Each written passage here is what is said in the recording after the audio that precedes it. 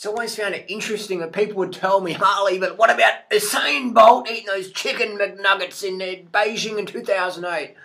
It's like, man, people are so dumb.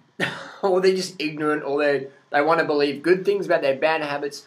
Here's the truth about Usain Bolt and Yohan Blake, the world's fastest men on 2 feet on the track. So the reality is these guys eat pretty clean, man. But here's the truth. Here's what they like. Here's what they prefer. Here's what they promote. If you want to be fast, a good diet is essential. For me, it's fruits. Every time. The taste of victory.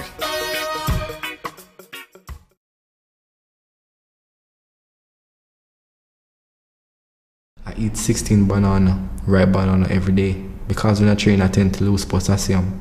So I have to build it up back. And for me, it works. It's more energy.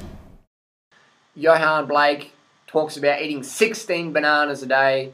Usain Bolt says fruit for the win.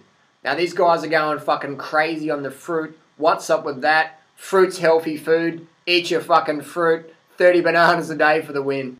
I mean, when you've got a big ball of animal fat grease sticking in your gut, how are you going to run fast? How are you going to breathe well if your lungs are gooped up with dairy, with the casein and the whey protein? How are you going to do that?